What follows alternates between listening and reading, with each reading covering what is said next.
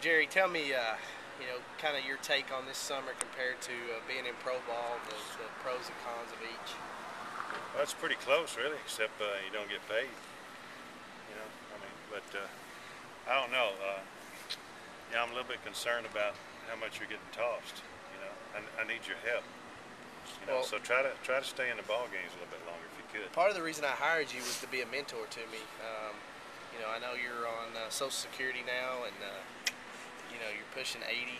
So I would hope that the reason that we hired you was to kind of be a mentor to me and kind of teach me the ropes a little bit.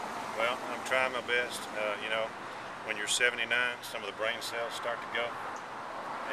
But there's a lot of guys around here that hope they're in as good a shape as I am when they're 79. I'll put it to you that way. I agree. Our pitchers have been pretty good this summer.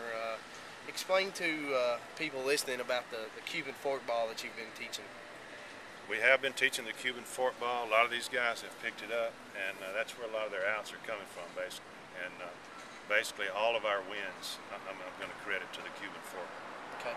Do you think there's other pitches that you can add to their repertoire? I know there's a book out now, the 7-Pitch Arsenal.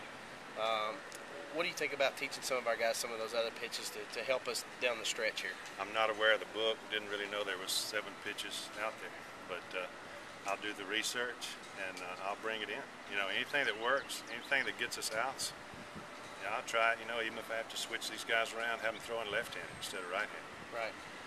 That's what I'm about. Now talk about one of our starters, Andy Hillis.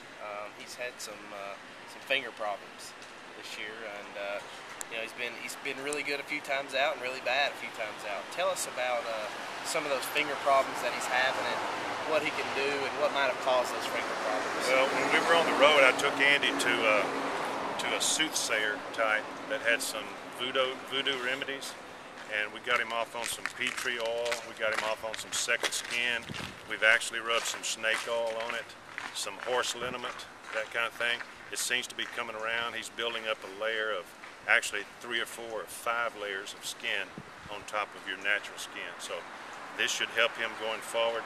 And I'm trying to get him off the seam a little bit because that's what's tearing that apart. But I think we got that situation covered now. He's got a major, thick callus there on his finger now, so we shouldn't have any problems with that going forward. Well, good. I guess one final thing before we head out to the park is, you and I like to go to fine establishments on the road to eat some dinner. We've had some quality meals at the ballpark as well. Just tell the people at home kind of some of the places we eat and some of the things that Coach Benjamin and yourself and I like to eat for dinner. We like to hit Buffalo Wild Wings a lot. Several different types of sauce on the wings. That's been a good spot for us. Chili's has worked out pretty well, but I have to commend these other ballparks for the getaway food that we're getting. It's the epitome of what a ballpark hot dog should really be.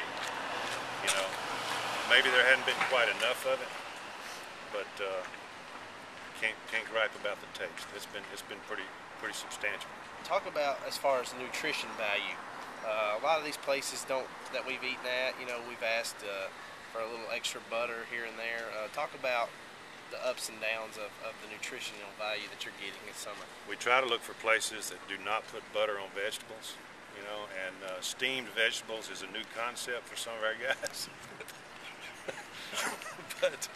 But we're trying to move them to the more nutritional value of the things, and frankly, I think that's why some of our guys have been late for the bus, because they're not getting the nutrition that they need. To be honest. And leading up to that, with no nutrition plan set in place, talk about the workout regimen of the players and some of the coaches.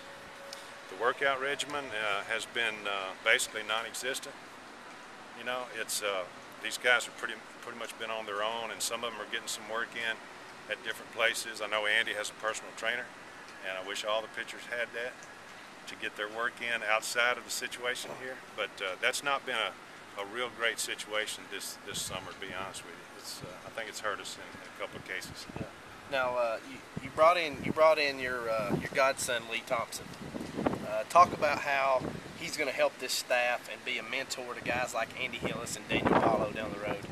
Oh, Lee, I tell you what, he's a ball of fire, and you know, I call him the penguin cannonball, and he's very compact out there on the mound. He gives 100% effort. He wants to pitch every day, and so he is really setting an example for some of these younger guys.